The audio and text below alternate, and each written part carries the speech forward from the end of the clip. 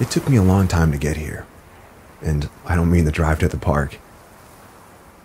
2 years ago, I was at rock bottom. My family and I were living in filth, surviving on dirt.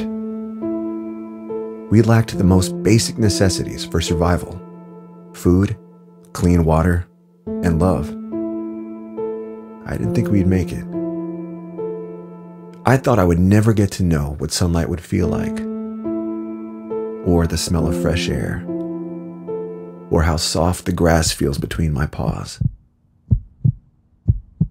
But then, hope arrived. We were rescued. I didn't trust them at first, these people who were inspecting me, prodding me all over. But they cooed and teared up at my sorry state, all while telling me I was a good boy, a brave boy. They promised me I would be a brand new pup after this.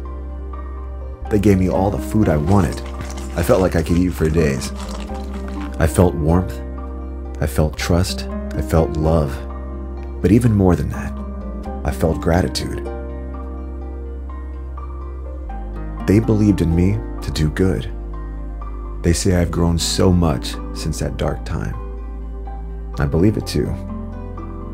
People often look terrified to meet me. My mom tells me they've been looking for hope too. That they come from war or a bad home. They tell me that no one should ever have to go through what I went through. But I'm excited. I'm just really happy to meet new people, young and old. I usually win people over really quickly. Soon, they'll come to meet me with treats and balls. I can never turn down a good ball. This is what trust feels like.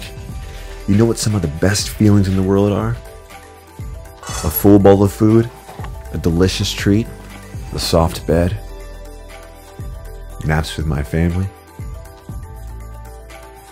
And I would never know these feelings if it weren't for Safe Humane.